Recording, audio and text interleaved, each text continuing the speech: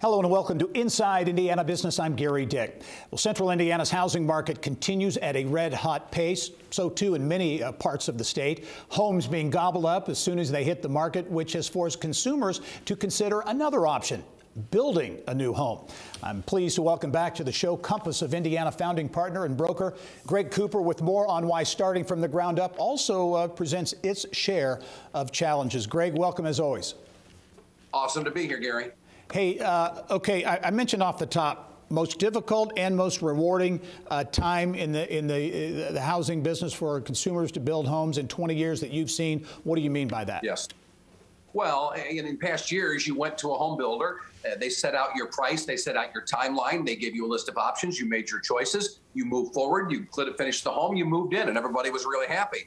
But there is no such thing as a firm timeline, or in many cases, a firm price, because of the availability of products and services and things of that nature right now. So that's the challenge to it. The good news, the positivity, if you will, is that when consumers do go through that product and they are patient and get to the end, the finish line, they've got a wonderful end result, despite the fact that there are some challenges along the way. And by the way, it provides them an alternative to making offers on 9 different homes that they never end up buying anyway. It allows them certainty that they don't have. Very interesting. I'm going to ask your opinion on the outlook in a moment. But first, inventory has been tight for a long time. It remains tight. And at the beginning of the year, you're saying that's really what's pushed people to say, hey, I can't find a place that I like or that I want. I'm going to build new.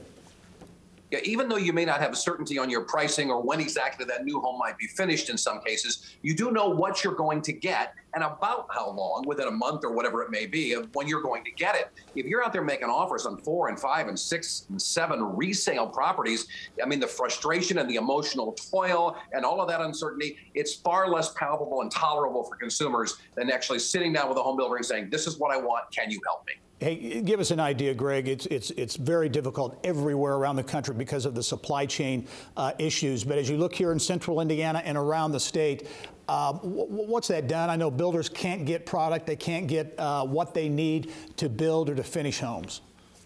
Right. Well, just imagine, if you will, hundreds and even thousands of pieces that would go into building a new home. Knobs for the cabinetry, a range hood mount for the microwave, a door jamb, all these different little components that go into homes, and the oddest things that aren't readily available, that builders can't get because they simply aren't available. So that's the challenge that builders have. And I've watched many a building supervisor this year literally want to bang their head against the wall because this process is so different than it used to be. And believe me, it's as frustrating for them as it is for consumers. And it is universal across the country right now. Indiana is not unique. We are very common to the way things are across the country. Yeah, I see reports that garage doors taking 4 to 6 months to get and doubling in price. So some very severe conditions, to be sure. Greg, as you look at the landscape out there and where you see things going, I don't think anyone envisions the supply chain situation improving anytime soon. If folks are considering building a home right now, what should they think about for the rest of this year and next year? Patience is incredibly important, and most of ours has worn thin through the quarantine and COVID and all of that is where we are in the world right now. But it will require a lot of that. You're going to need some flexibility on your current living situation because we're not exactly sure when you're going to get in your new living situation. And to that end, many people who had drawn lines in the sand as to when they had to be in certain places were forced into some temporary housing this year, some in hotels, some into some other forms of temporary housing. Imagine spending 4 months in a hotel after you're coming out of a rather nice home with pets and kids and everything else in tow. It's challenging.